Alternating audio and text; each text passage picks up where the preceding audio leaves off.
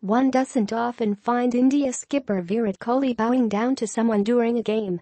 Given the charisma he possesses and the flamboyant attitude that shrouds him, he's usually the one rest of the world bows down to. And thus, it was a rare sight on Sunday when the 28-year-old could be seen carrying out the gesture during India's innings. It was Virat Kohli's 200th ODI and he lived up to the moment in great style by notching up his 31st 100.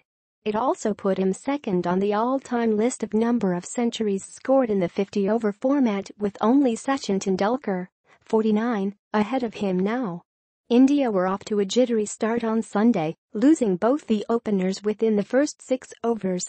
And with the middle-order trio of Kedar Jadhav, 12, Dinesh Karthik, 37, and MS Dhoni, 25, failing to build on their starts, Kohli took on the charge on his shoulders and slammed a cracking 121 off 125 deliveries.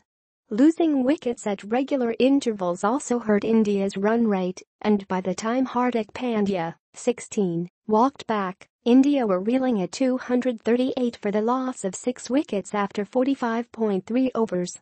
However, while the Kiwis were hoping to tighten the screws and hold India around the 250 mark, Bhuvneshwar Kumar, who hit an ODI half-century a couple of weeks back, took charge and made a quick-fire 15-ball 26, including 2 sixes and 4s. And one of them, a 6-over long on-off Adam Milne, earned him the bow-down gesture from his captain, who was vividly impressed by the manner in which the short ball was pulled with a straight bat down the ground.